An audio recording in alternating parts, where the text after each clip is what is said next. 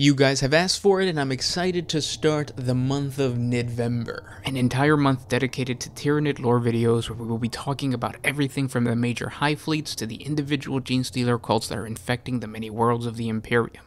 I might even start my very own gene stealer cult warband, more on that in future videos, but for now, I want to begin our journey into the lore of the Great Devourer by exploring the legend of one of the most terrifying Tyranid bioforms, the Dagon Overlord. What makes this Hive Tyrant so unique is that it's been able to distinguish itself from the swarm of Hive Fleet Dagon, and both Imperial and Xeno forces have come to recognize this creature as a sort of ever-present Tyranid leader. But before we get into the full lore of the Overlord, allow me to introduce myself. I am your host, Gersh1, and if you're new to the channel, we post Warhammer 40K lore videos every single day, so if you guys have any suggestions for any topic pertaining to the Tyranids that you guys would like us to talk about, just comment down in the comment section below.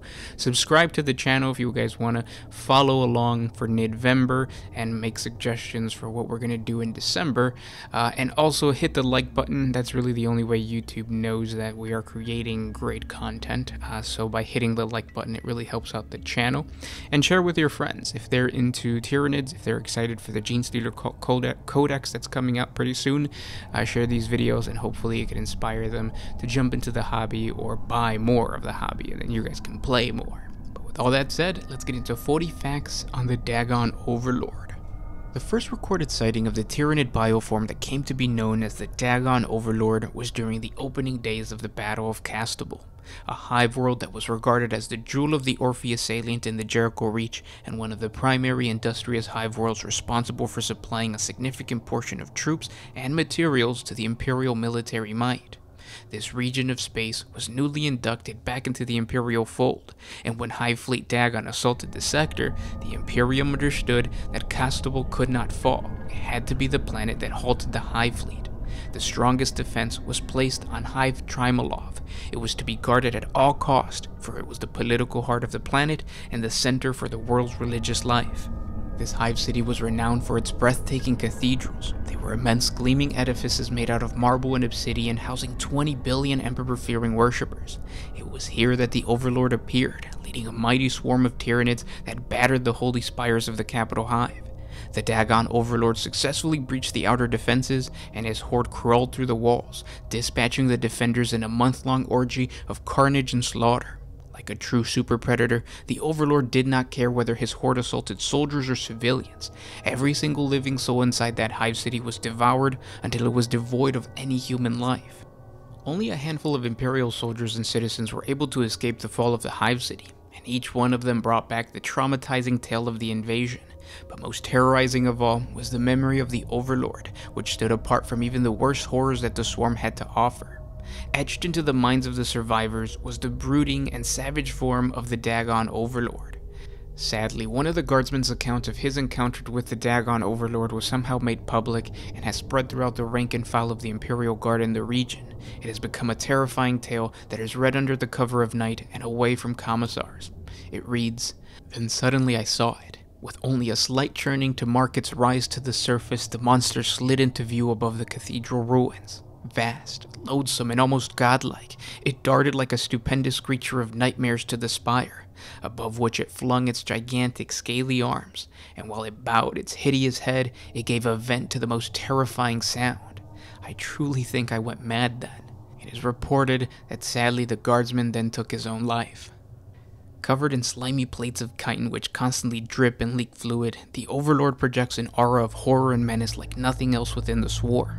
Its importance and power are also readily apparent when it strides alongside other Tyranid creatures.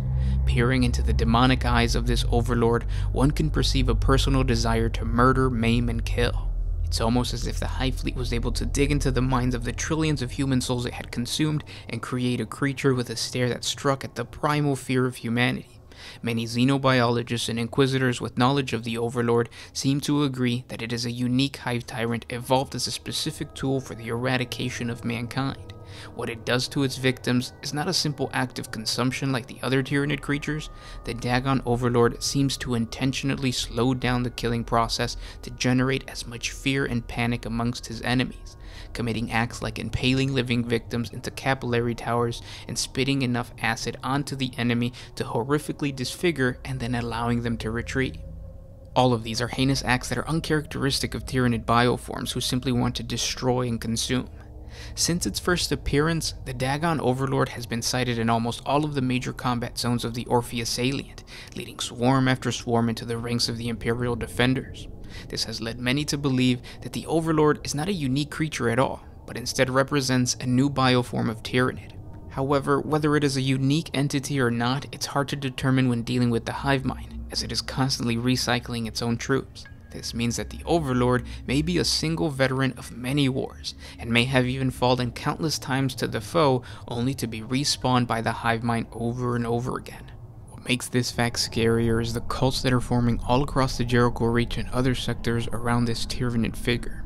Because he is a fixed part of the Hive Fleet and in essence can never be defeated, he has become the embodiment of the entire Hive Fleet as a whole. These Xeno-worshipper cults fixate on the stories of the Overlord and claim that he is the one true god and the true face of the Great Devourer.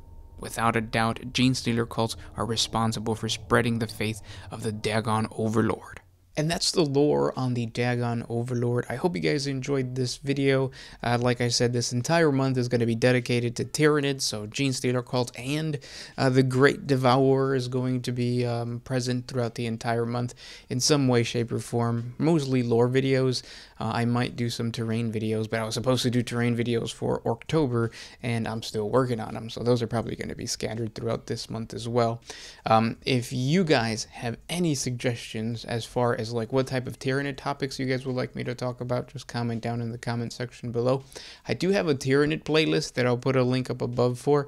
Basically, the playlist has you know, a good amount of Tyranid lore videos that I've already created.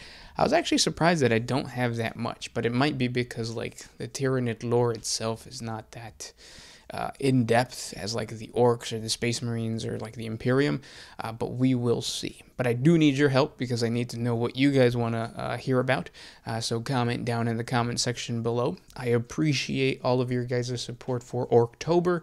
I hope November is just as amazing, and like I said, subscribe to the channel because I'm probably going to be trying to create my own Genestealer warband. It's a warband that I've been wanting to start for a really long time. And I have some of the models, so as I, you know, expand past the starter collector set, we'll see what happens and all that kind of cool stuff. But thanks so much for watching, guys, and we will talk in the comment section below. This was Gersh1 with One Mind Syndicate, signing out.